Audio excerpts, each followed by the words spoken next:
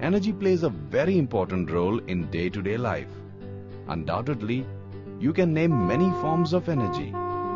These can be of type we obtain from food or the energy we use to run our cars. Not only does energy have many interesting forms, but also it is involved in almost all physical phenomena.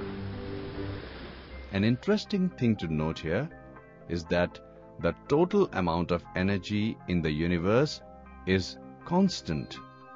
This means that energy can change its forms, but it cannot appear from nothing or disappear without a trace.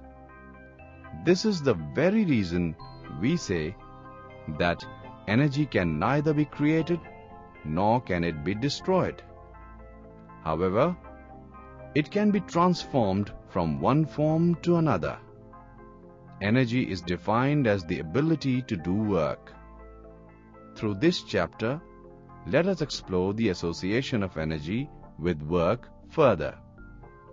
In the course of this exploration, we will be focusing on work and its relationship with force, types of energies, interconversion of energy, law of conservation of energy, power and commercial unit of energy.